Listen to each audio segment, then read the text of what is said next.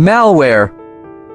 Malware is bad software designed to harm your computer or steal your information. It includes things like viruses, trojans, and ransomware. Think of it as a digital disease that infects your computer. Spyware. Spyware secretly watches what you do on your computer and sends that information to the hacker. It can track your keystrokes, catch your screenshots, or even turn on your webcam without you knowing. Trojan horse. A Trojan horse is software that looks useful or fun but hides harmful code. Once you install it, the hidden malware inside can take over your computer. It's like opening a friendly-looking gift that has a nasty surprise inside. Ransomware.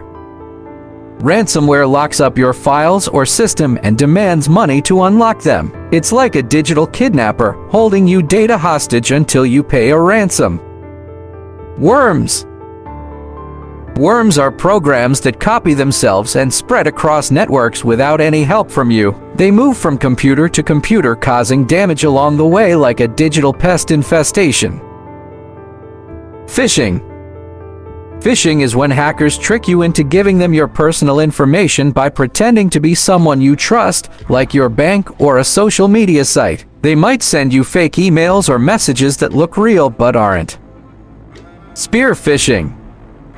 Spear phishing is a more targeted version of phishing. Instead of sending out generic fake messages, hackers aim their attacks at specific people or companies. They often know a lot about their target, making their messages even more convincing. Whaling.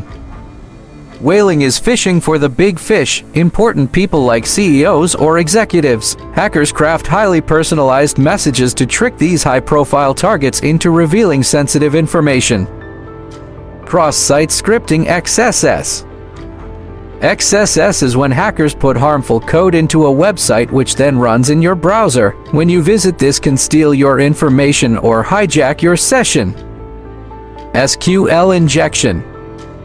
SQL Injection is a trick hackers use to get into a website's database by inserting malicious code. This can let them steal, change, or delete data. It's like finding a backdoor into a secure building. Brute force attack. Brute force attacks are all about guessing passwords. Hackers try every possible combination until they get the right one. It's like trying every key on a keying until you find the one that opens the door. Denial of service DOS and distributed denial of service DDoS. These attacks flood a website or network with so much traffic that it crashes and stops working. Credential stuffing. Hackers use stolen usernames and passwords from one site to try and log into other sites, betting that people use the same passwords everywhere. Man-in-the-middle attack. In this attack, hackers secretly intercept communication between two parties. They can steal or change the information being exchanged, like someone eavesdropping on your phone call and altering what's being said.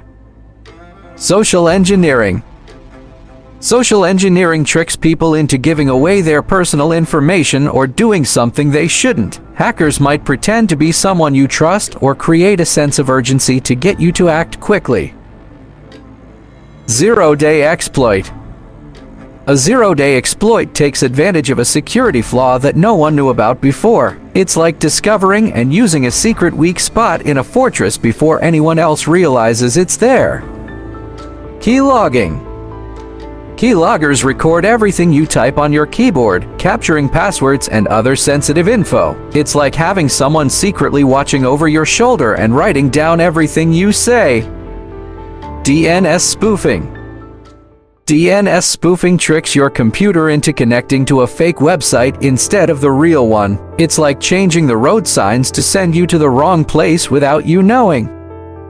Session hijacking. Session hijacking takes over a user session after they've logged into a secure system. Hackers can then pretend to be that user and access their data. Watering hole attack. In a watering hole attack, hackers infect a website that a particular group of people often visit. When the group members visit the website, their computers get infected. It's like poisoning a common drinking spot to affect everyone who goes there. Rootkits.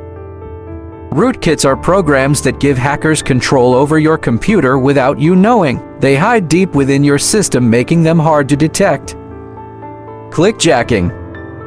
Clickjacking hides malicious actions under legitimate buttons or links on a website. When you click, you end up doing something harmful without realizing it. It's like placing a fake button over a trapdoor. Cryptojacking. Cryptojacking secretly uses your computer's resources to mine cryptocurrency. You might not even notice, except that your computer is running slower. Eavesdropping. Eavesdropping attacks listen in on private communication, stealing information as it's sent. Exploit kits.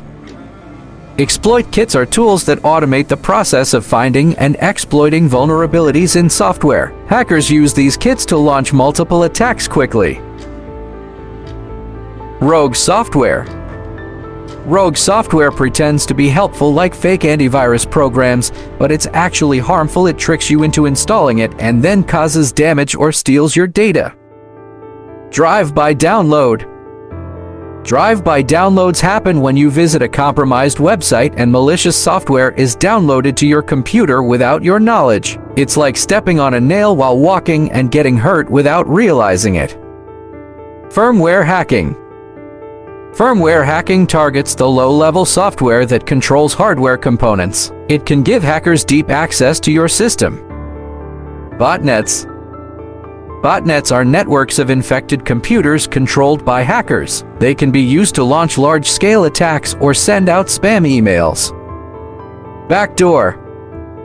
A backdoor is a hidden way into a system that bypasses normal security checks. Hackers use backdoors to sneak in without setting off alarms.